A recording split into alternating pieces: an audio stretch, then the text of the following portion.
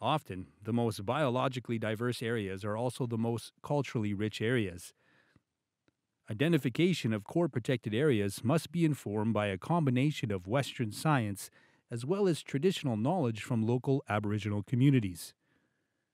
By making sure the approach to protecting areas is holistic and encompasses Aboriginal and treaty rights, core protected areas will help achieve ecological representation and will support Indigenous cultures through maintaining availability of vital natural resources such as cultural landscapes, traditional foods, medicines, and raw materials for cultural expression. Fred Sanger Sione, Zongo Yalnef Dene First Nation, Sambageti, Sicheke Willa Chena Gede, Zuzona Hits a good Dasione. The land is still an important to the Dene because to us in the olden days we used to go get our clothes. We used to go get our medicines, our food. The land was our home, and it still is our home today. We don't disturb anything because it's pristine. That's the way we want it. It's the way nature put it in its place. And because of that, we're using the land. It's really important. Some habitat are very important as over time, it created biodiversity for wildlife and habitat. As Dene, we're starting to get a little concerned about what's in the home because some things are being moved around. If you're going to move in and do some development, do something, at least respect the person's home. Because there's things out there in land that we need too.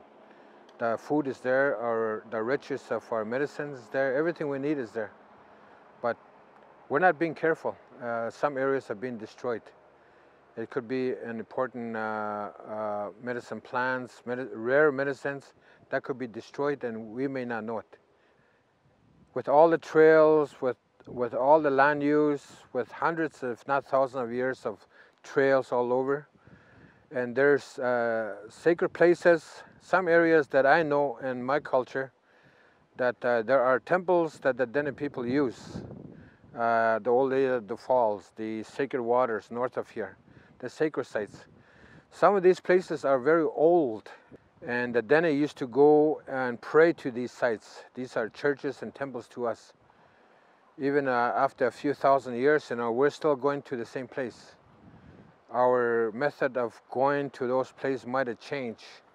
We use boats and planes, unlike in the past where we had to paddle or walk. But we still do the same thing. We're still connected very strongly to the land. The rivers that flow, we take care of the rivers. And all the food that she provides, fish to plants, we take care of them. The land cannot go on without the Dene, and the Dene cannot go on without the land. They're one. That's the way it was in the beginning of time, and it's still like that today. We don't believe in destroying the land because even a small area could be destroyed, but it could have a huge impact on the community.